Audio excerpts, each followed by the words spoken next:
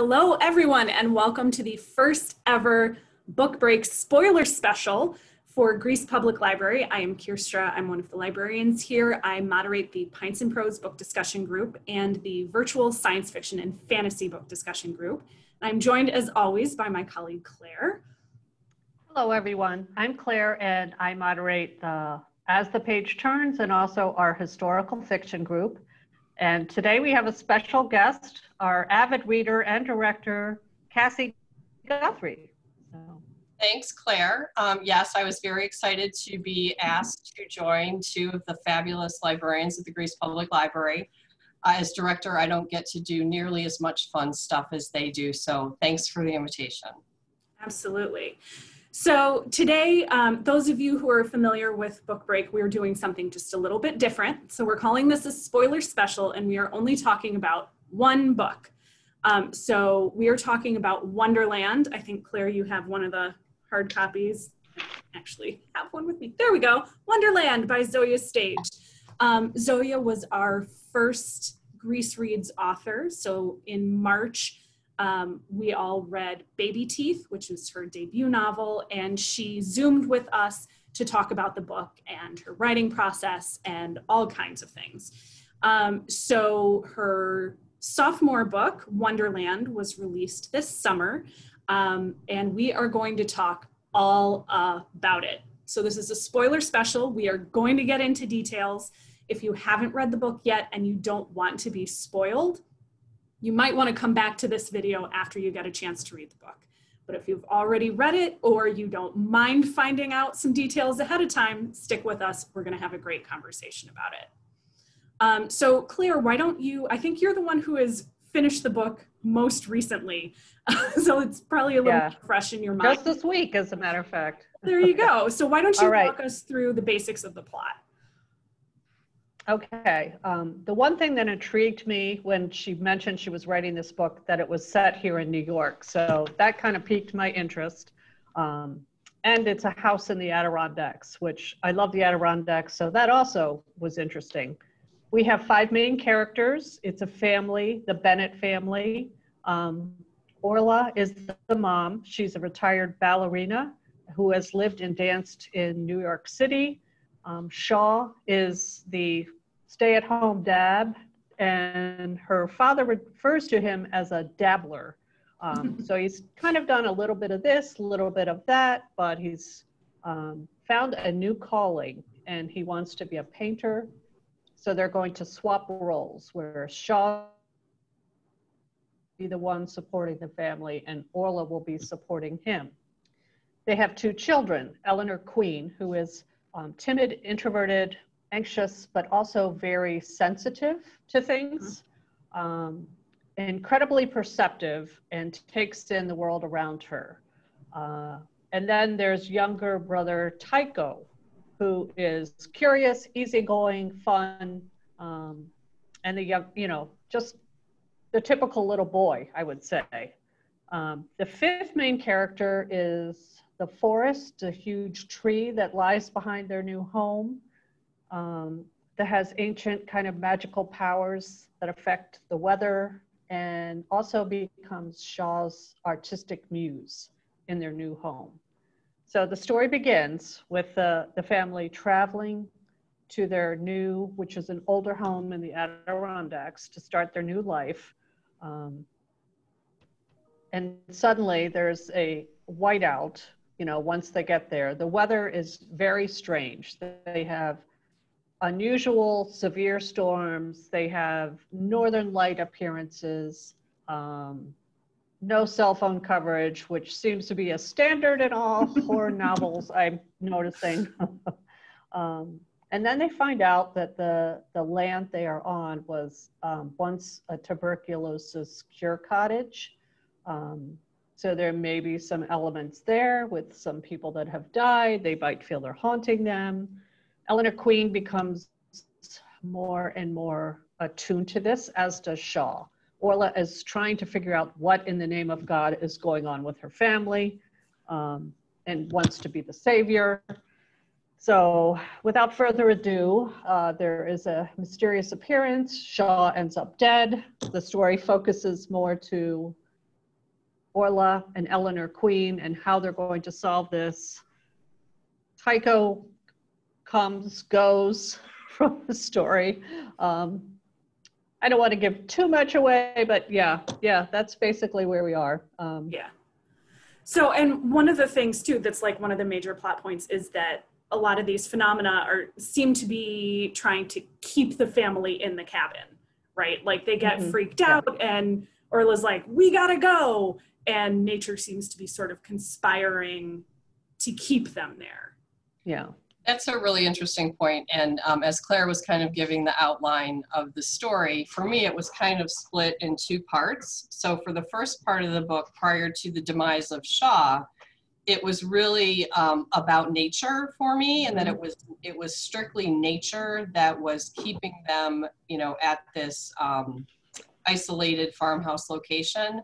And then in the second half of the book, you know, we become aware that nature's really just the vehicle for something else that's keeping them at that farmhouse. So for me, the book was really kind of a hard split, because trying to figure out what was going on.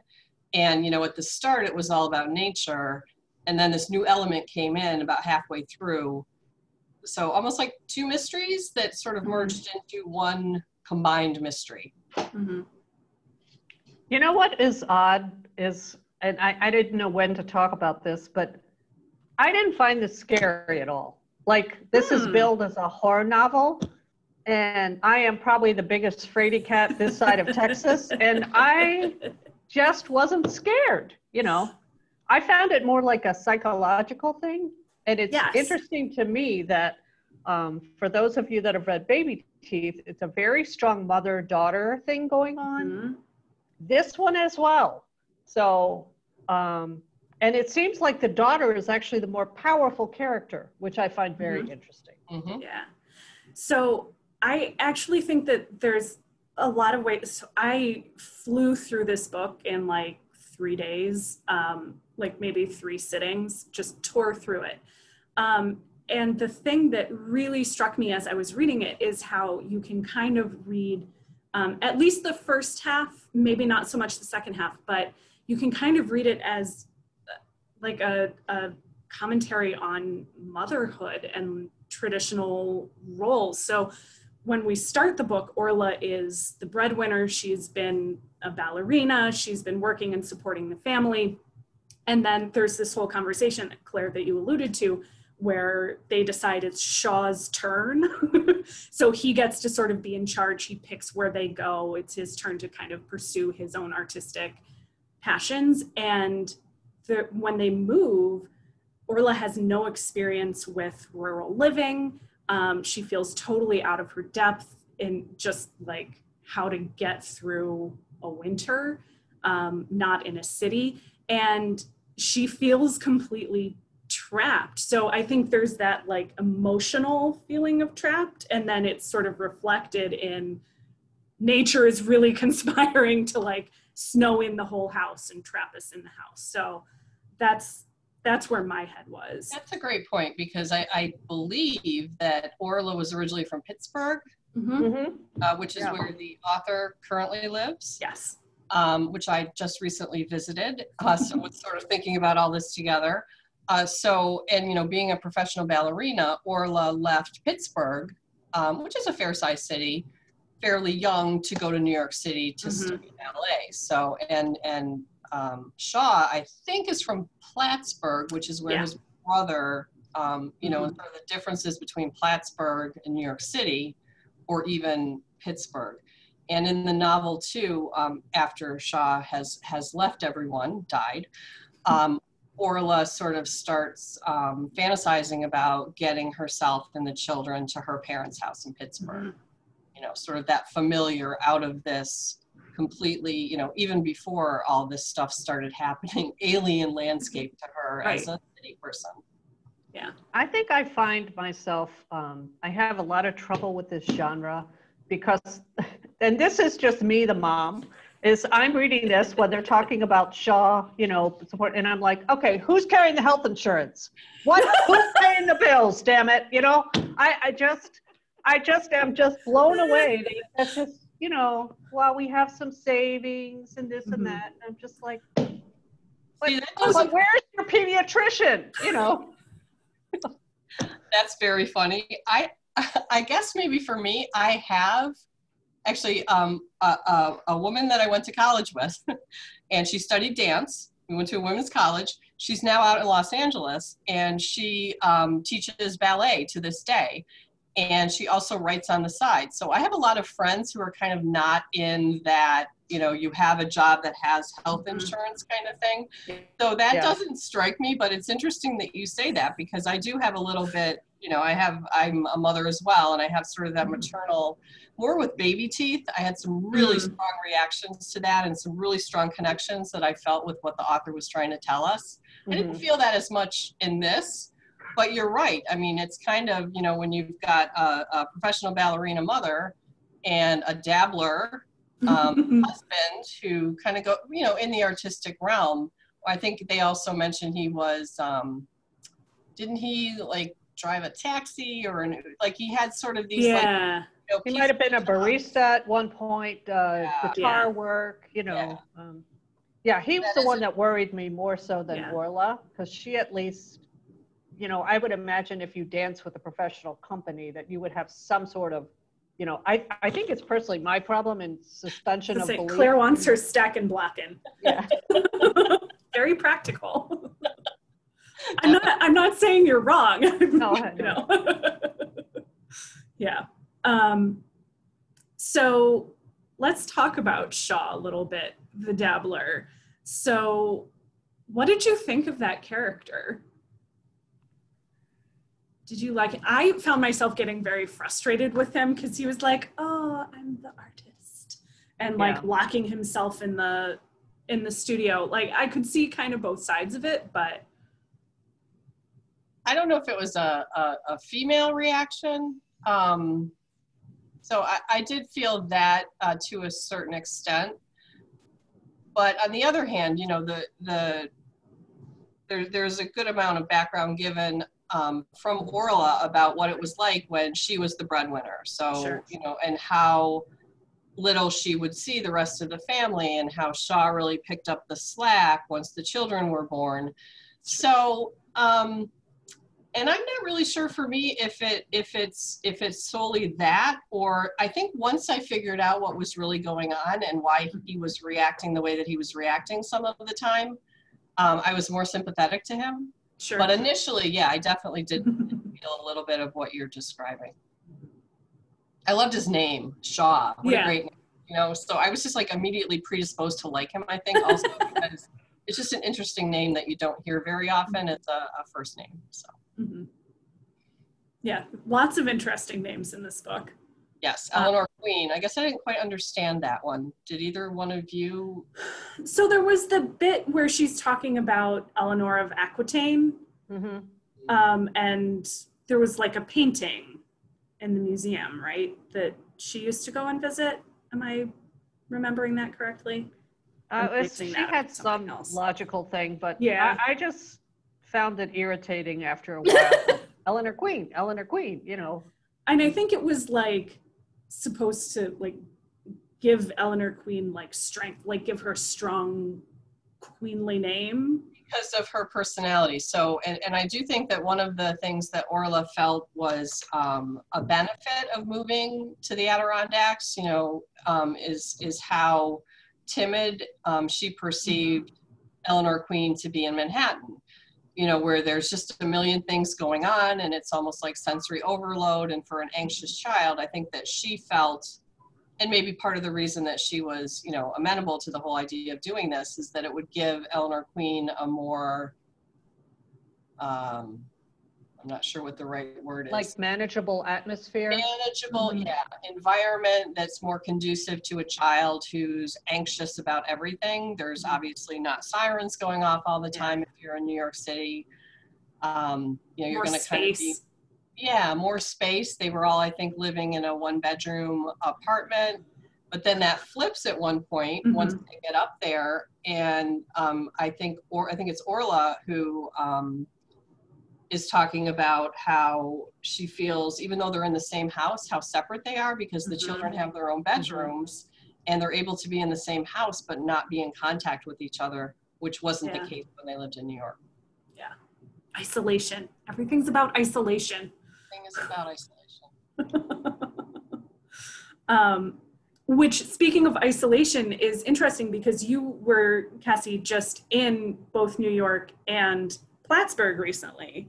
Yes, and it's, you know, we're talking about the move that the family made for all of these reasons from New York City to the Adirondacks. And in August, I was in Lake Placid and also made a short trip to Plattsburgh. And what really struck me about being in the Adirondacks in the age of coronavirus is how incredibly busy Lake Placid was. Not with what you would typically see there, which would be Canadian license plates. I felt like I was there and like all of New York State had descended upon the Adirondacks because it was August and everyone had been, you know, at home, isolated since March. So it was impossible to get restaurant reservation. I mean, part of that was because but it was just a very different experience to be there. And then just last week, I was in New York City, which was fascinating.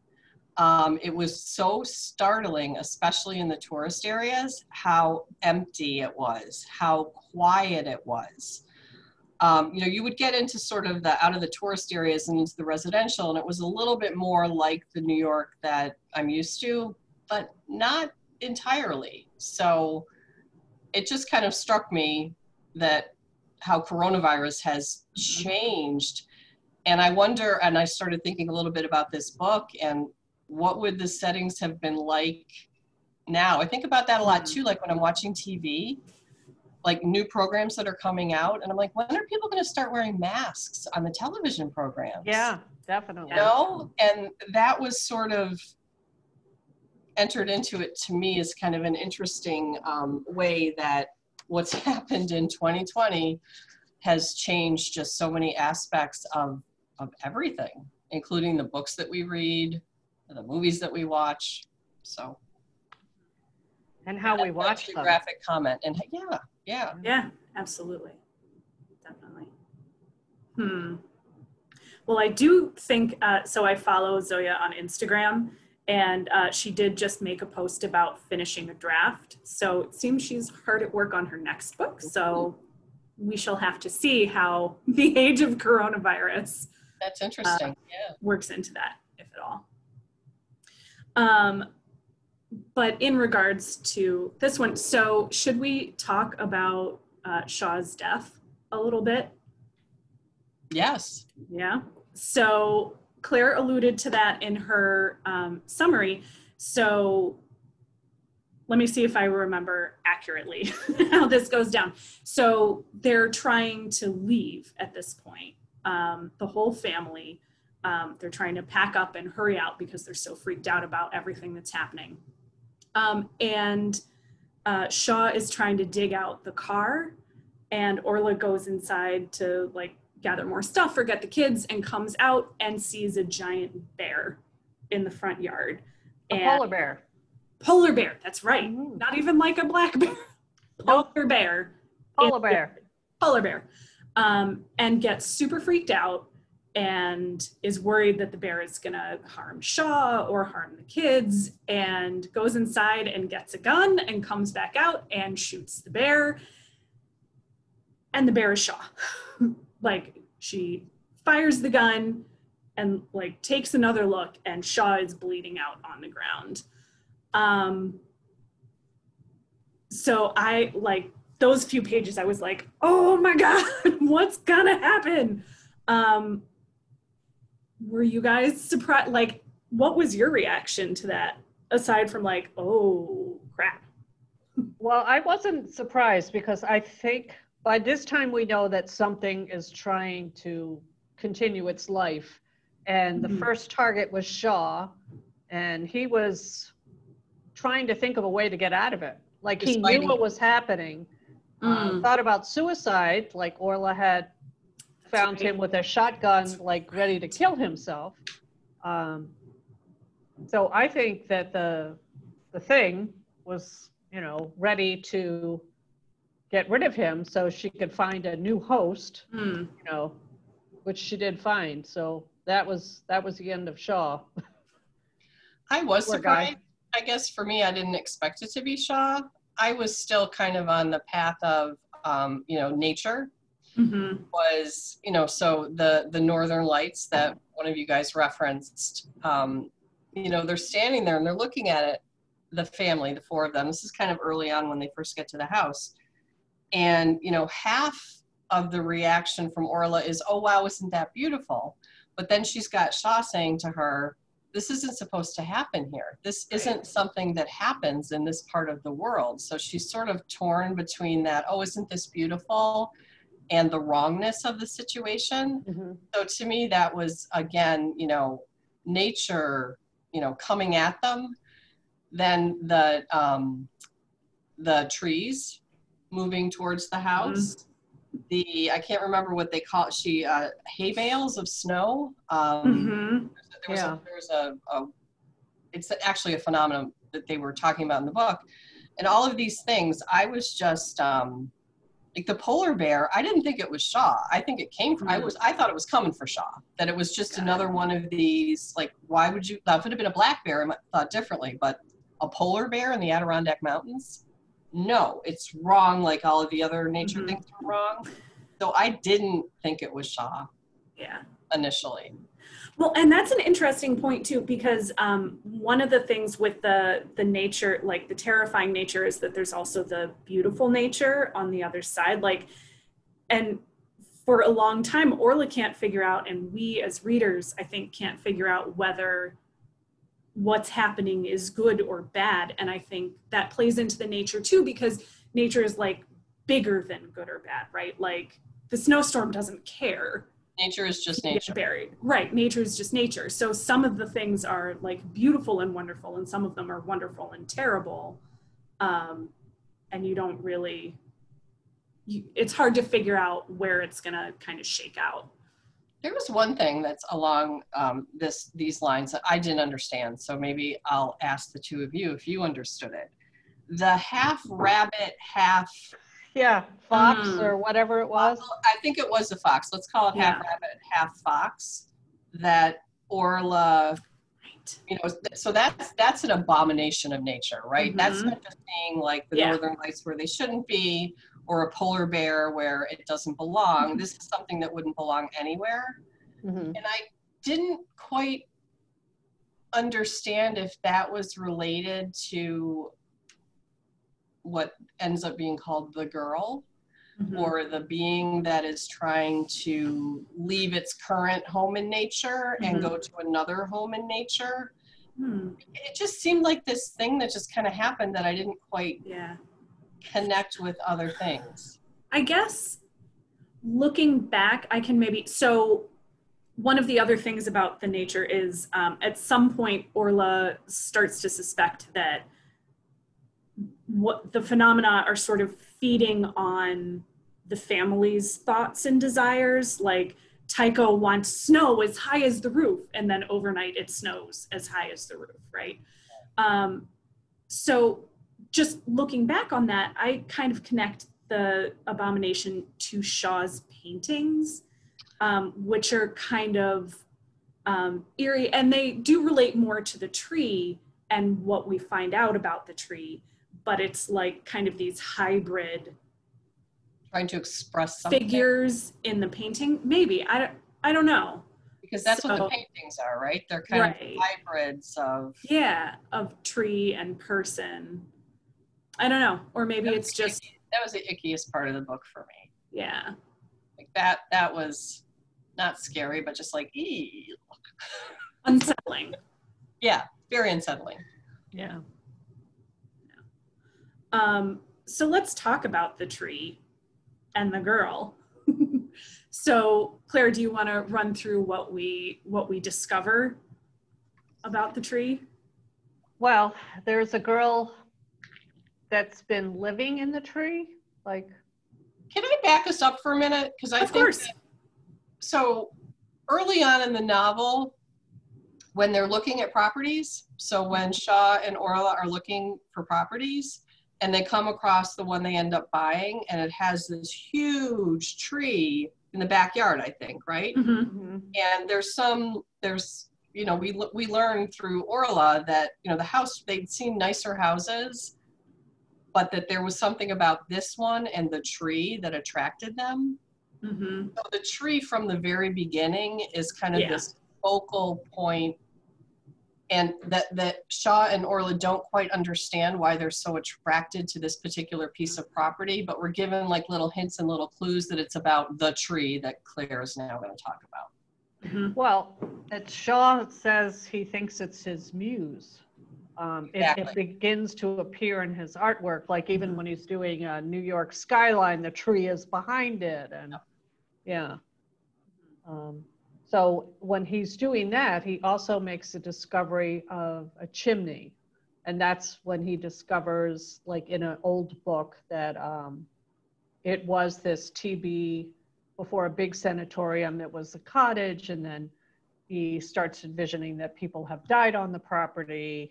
And that's eventually how they lead into this girl who probably died there, that went to live in the tree and now wants to live in something more lively, like Eleanor Queen, you know? Well, I think the tree is dying.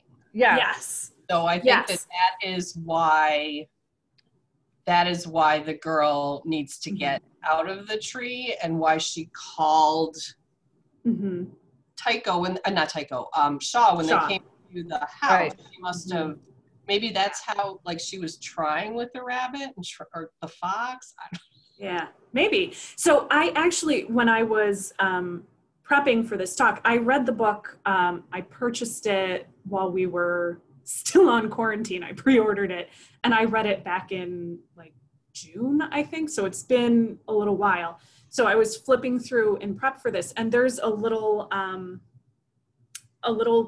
bit, I can't remember what it's called, I'm losing all of my words, before the main book starts, that is actually, if you look back on it, from the point of view of the girl in the tree. And it's about how it realizes that it's dying and it's got to do something. Yes, please.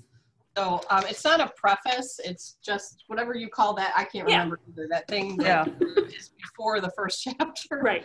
There were no words. Words no longer existed.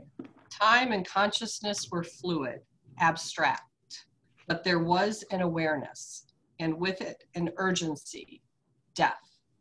Death. Death like a drumbeat calling from the past. It had a familiar scent. Death, as if she had encountered it before. You're absolutely right. So you read this right at the beginning and it doesn't mean anything to you, but forgot all about it. Yeah, at the end it has real meaning. Yeah. And I think, so when Shaw finds out about the girl, there's a picture of her in front of this TB cottage, and she's wearing a pentagram necklace. So I think we're supposed to believe that there's some kind of paganism involved. And Orla and Eleanor Queen kind of concoct this vaguely pagan ritual to try and appease the spirit in the tree and like send her on into the beyond, which does not work. It's like a going away party. Yeah. No.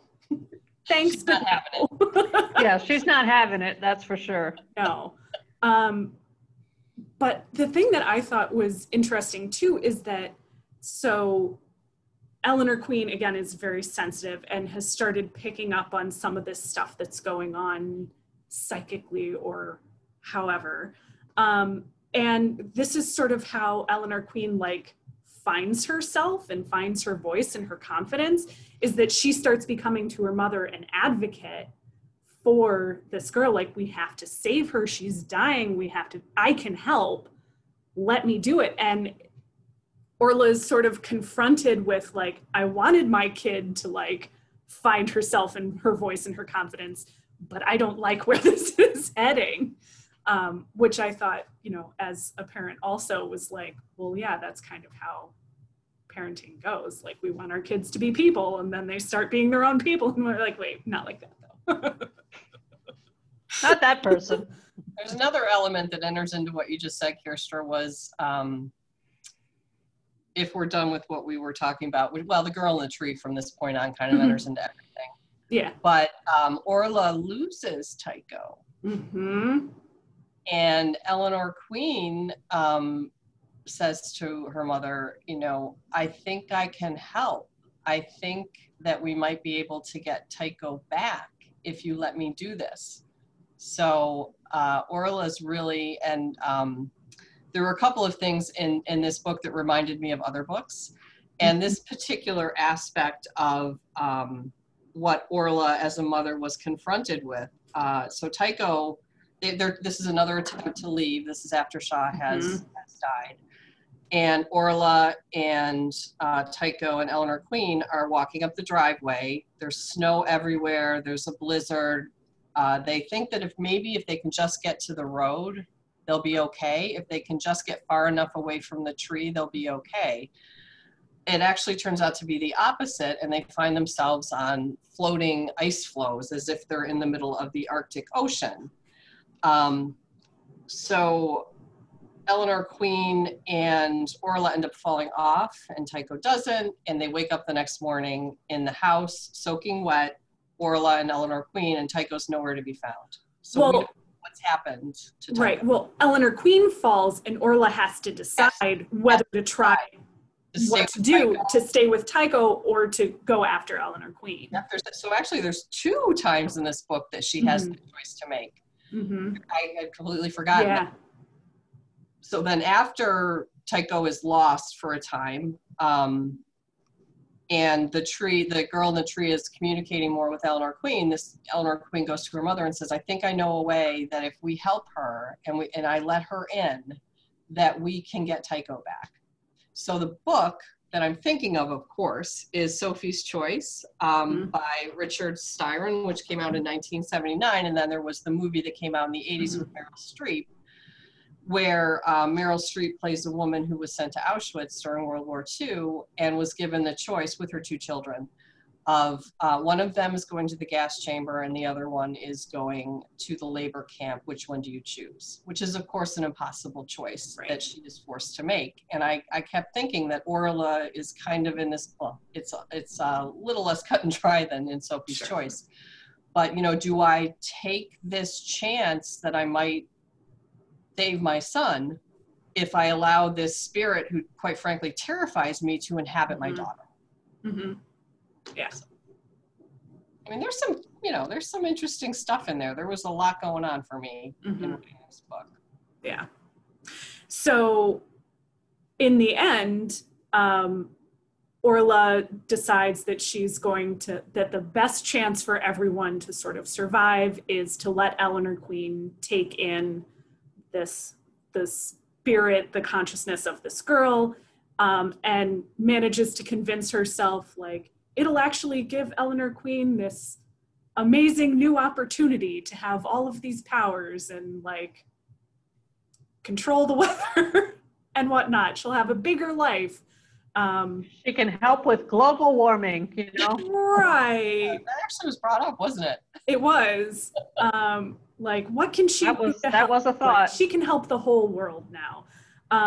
So they end up staying, the 3 of them, in the cabin, and Eleanor Queen is now her own hybrid with the girl. And at the very end, Eleanor Queen is, like, playing with the weather and playing with storms, and there's a lightning strike on the car, and Orla has this moment of, like, what did I do?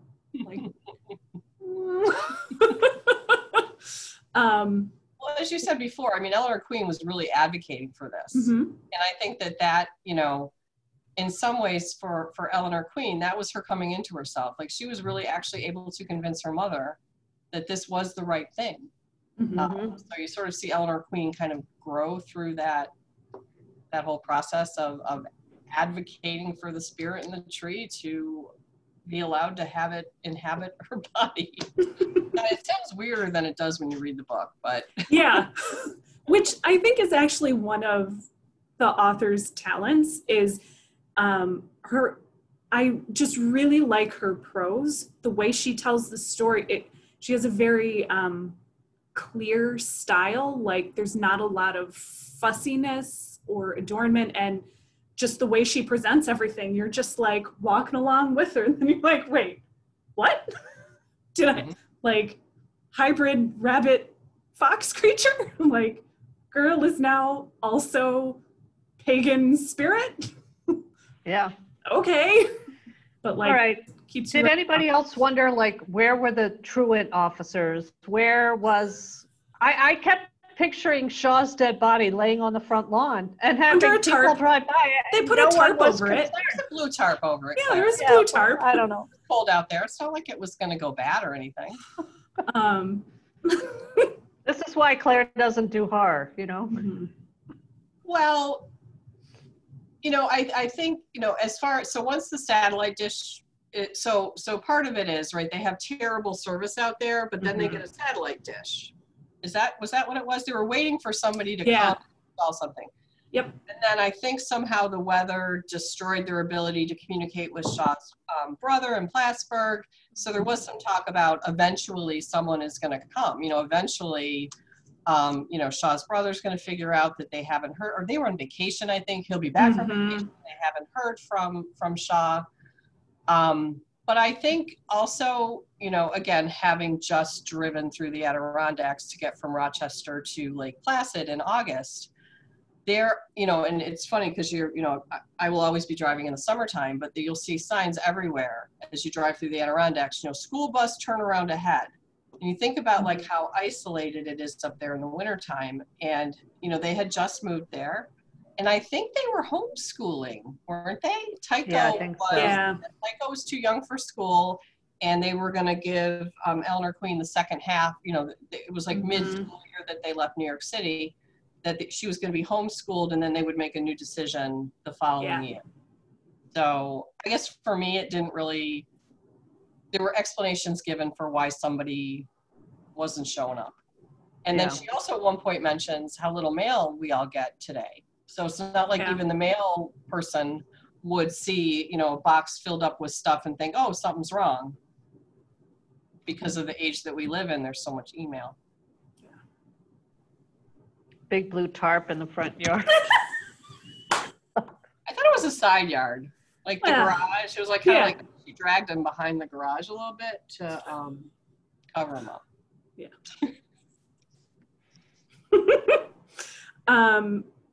Any other points that y'all want to hit? Anything else you need to bring practicality to, Claire? No, I'm good. I do like the way she writes. Yeah, I really do. I think her prose and everything is beautiful. I think I have a personal suspension of belief issue that affects how I enjoy novels like this. Well, it's not your genre, to be fair. Like, this is not your preferred reading experience. The last thing I wanted to say was, will one of you hold up the cover again? Because after finishing the book, looking at the cover art, it's so beautiful. Like the woman made out of tree roots. Yeah. I just thought it was super cool. I enjoyed this, but I will say that I enjoyed Baby Teeth more, I think. Okay. I am a horror reader. I don't know that, you know, reading, you know, horror movies scare me. Reading horror, I don't know that scare is the right word. It's more unsettling. I was just going to say that word. So this book did unsettle me. I guess for me, I found in a way that I didn't in Baby Teeth, and I can't remember the mother, father, daughter's name in Baby Teeth, but for me, the mother in Baby Teeth was a truer character to me. Orla kind of bugged me after a while. And I can't really put my finger on it, what it was about her. I'm just going to say this, and it may not make any sense. It just seemed like throughout the book, she was just always running around from place to place in sort of a not, I don't know if it's, you know, Claire is a practical person. I'm a person who likes to kind of like fluttery. Like, I want to know, okay, so we've tried this. And again, this is probably just my personality. All right, Orly, you tried that. So what's your next step? And instead, it just seemed like she was running around willy-nilly, as my father would have said, from thing to thing and not coming up with a really concrete plan, which is probably a little bit unfair because of what was happening around her. I can't imagine that I would have really reacted in a different way. But I don't know, I had trouble with her a little bit. I think I definitely understand where you're coming from with that. I think for me, the thing that mitigated that was just the sense that she was completely out of her depth in like the whole thing. Like she didn't know for the longest time, like what was normal and what was not normal. So she was like, do I freak out about this? Oh, wait, that's a thing that just happens. Okay, never mind. Or maybe that's a thing that just happens. Oh, wait, I should freak out about that. Like, so I think she was just off balance the entire time. And then, you know, she lost the internet very quickly after getting it. So it's not like she could go and, you know, once Shaw was gone, it's not like she could go and figure out from another source whether some of these nature things that were happening were normal or not. So that's a good point. So she had like the family stress and then the nature stress and like not knowing what to expect. And then she kills her husband by accident. She killed the polar bear. Just happened to be her husband. Yeah. Right. Right. it's a small distinction. Yeah. Fair point. Yeah, no, but I'm glad to hear she's working on something new. That's exciting. Yeah, definitely. So I guess last roundup, would you recommend this book to someone else? Oh, lots of hard thinking. Oh, I was going to let Claire go first. Oh. But I can go first. Go first. Let me just talk about baby teeth again for a minute. So I first became aware of baby teeth because I was at the Public Library Association conference in Philadelphia. 2018? 18. So when you go to conferences for librarians, the publishers are all there and they have what are called ARCs, advanced reader copies, because they know that if they can get librarians excited about a book, they're going to do well with sales. Yeah. So I had somehow heard that this author had worked at one of the branches of the Rochester Public Library at one point. Yep. And I loved the title, Baby Teeth. I was completely intrigued by what that could possibly mean. And the cover at the time on the advanced reader copy was that lollipop that was kind of shattered. Sort of this like really innocent image of childhood that looked like it had been hit with a sledgehammer. So I picked it up. Then I discovered that she had lived in Rochester for a time. And I just loved that book. So here's what I would say about Wonderland. I would recommend it, but I would recommend Baby Teeth before I would recommend Wonderland. I liked Wonderland. I think there was some really good stuff there, and having this conversation with the two of you has made me think about it again in a way that it might actually need a rereading. So I would recommend it, but for this author, I would go with book number 1 first. Fair enough. Yeah, I kind of feel the same. I felt like Baby Teeth was a more interesting effort to me, maybe because it was more psychological. I definitely feel like some of the same elements were in this book. I would have thought that the nature and the setting of Wonderland would have appealed to me more. But for some reason, it just left me a little flat. So not a bad read, an interesting read. I got through it, but it was definitely not my jam, so to speak. Yeah. I think I probably just flat out liked this book the most of the three of us. But I think, and it's definitely a very different book to Baby Teeth. And I've been saying that to anyone who asked me about it. Like, if you liked Baby Teeth, like I would recommend you read Wonderland, but don't expect the same experience. It's a very different reading That's experience. a really good way to put it, yeah. But I don't know if it was reading it like coming off of quarantine, but the like isolation all the time and like stresses of family life and parenthood and isolation really spoke to me at that point. So I think I had a connection to it there that made it stand out a little more for me. Well, you read it in June. Yeah, I think so. I read it in September. So that's interesting. I mean, that may be part of it, you know, because the further we get into this, the less I find myself, I mean, you know, 2020 has been quite a year, right? Like the further we get into it, the less I necessarily want to relate to something that's similar to the experience that I've been having in 2020. Sure. But I felt differently in June, you know, May and June, I think had I read it in May or June, I might have had a different take on it. So that's interesting. Yeah. So, all right. So thank you both for joining us for this first spoiler special. We will be back with a regular book break soon talking about horror novels. But if you would like to see another spoiler special, let us know in the comments on Facebook or YouTube about what you would like us to cover and talk about. And if you have read Wonderland, tell us what you thought. We would love to hear from all of you and hear more about your opinions about Wonderland. So Cassie and Claire, thank you so much for joining us. And we will see you. Thank you. Thanks for the invitation. Bye. Bye. Bye.